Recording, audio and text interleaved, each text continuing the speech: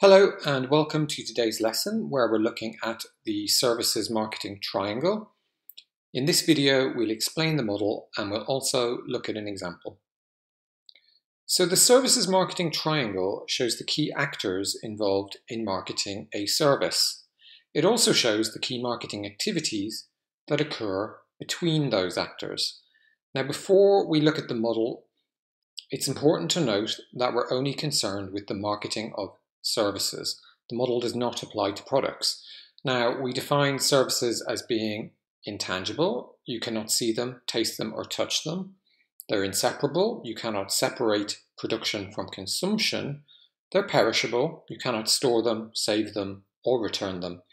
And they're heterogeneous, which means you cannot mass produce them as they are unique. Now, examples of services include hotel rooms, flights, and health club membership. All service businesses are marketed on promises, and these are the promises we make to customers and whether we keep or fail to keep those promises. The services marketing triangle is a visual strategic model, and it reinforces the importance of people in a company's ability to keep its promises.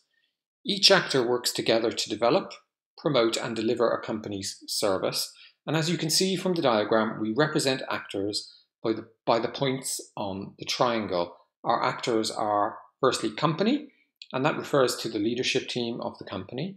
Secondly, employees, which obviously refers to employees, but it also refers to subcontractors who deliver the company's service. And thirdly, customers, which refers to all customers and potential customers of the company.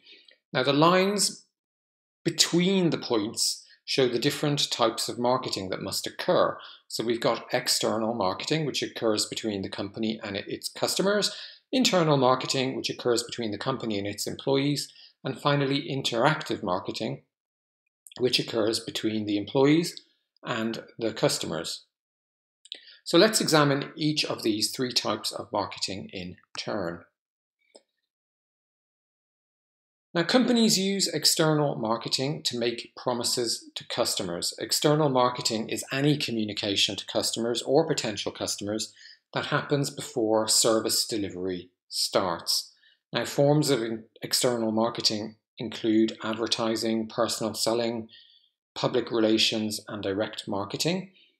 And we can use external marketing to achieve many aims, including creating awareness of our service, setting price expectations, setting service level expectations, and informing customers of any prerequisites that must be in place before they can use the service. Now, within a service business, we view employees as internal customers. So they are a market which we must please first as a company, and the leadership team should be focused on satisfying its employees so that those employees then better want to serve customers. Now, internal marketing involves motivating employees to work as a team to make customers satisfied. Now, this is obviously true for customer service representatives, but it can be equally applied to all employees. And this results in everyone at all levels of the organization being empowered to deliver great customer service. Now, the key components of internal marketing include motivating employees, teaching customer satisfaction techniques, communicating company goals to employees regularly, managing change so that disruption is minimized, training staff on how to use the company's services, and good pay and working conditions. Now, interactive marketing occurs when employees and customers interact. It is here where the promises made during external marketing are either kept or broken by employees or subcontractors. Now, each significant interaction between an employee and a customer goes by the name of a service encounter. Now, interactive marketing is important because it establishes both short-term and long-term satisfaction. So what we mean by that is that if the customer is satisfied with the service they receive in the short term, they're more likely to be satisfied over the longer term as well. So to wrap things up, let's consider a simple example, that of a luxury hotel. So first, let's look at external marketing. Now, a luxury hotel may want to educate customers through advertising and public relations. Here, they'll want to inform customers that their rooms have the finest quality fixtures, fittings, and toiletries. They're likely to also want to convey that their staff are knowledgeable and very willing to help with whatever request a customer may have.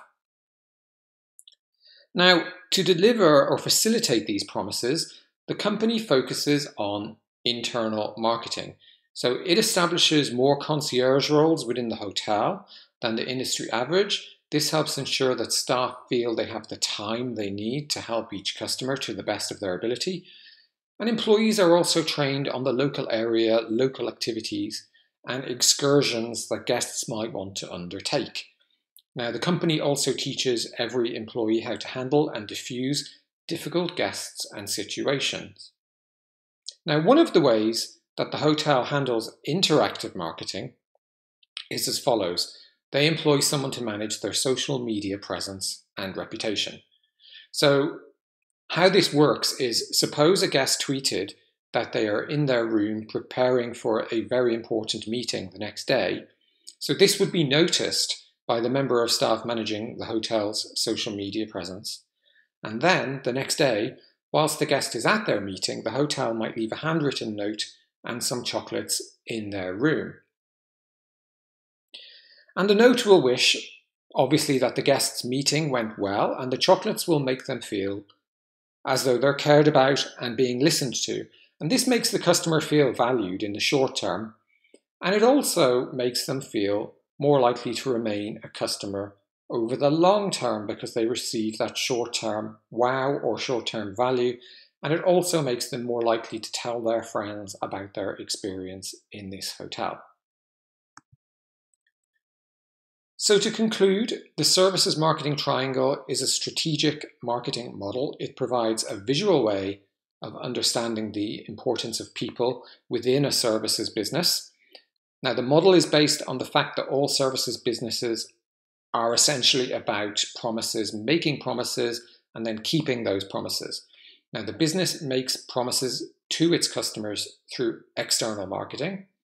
The business facilitates its employees to keep those promises through internal marketing. And finally, the business delivers or fails to deliver its promises through interactive marketing. So that's it for today's lesson. Really hope you enjoyed it, and I look forward to speaking to you again soon.